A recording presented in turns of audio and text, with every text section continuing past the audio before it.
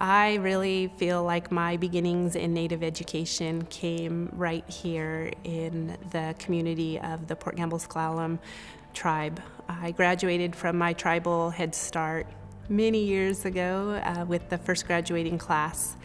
My memories from my early learning in experience in education included learning to speak in S'Klallam, learning our traditional songs and dances, and being instilled with a great sense of cultural identity.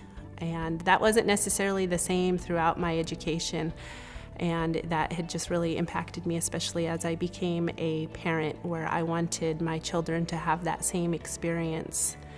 I first learned about this program through a few emails that came across my desk, and when my own director at the Department of Early Learning had sent it to me and asked if this is something I was going to do, I jumped on the opportunity and knew that this was an investment that I needed to be able to make. It helps to give me an understanding of the work that our educators are doing to prepare our Native learners and to work with them.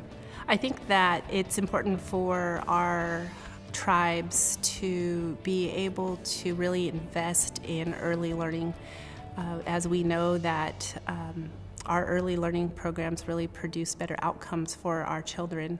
However, this is the one time I feel like our tribes really have control over their children's education.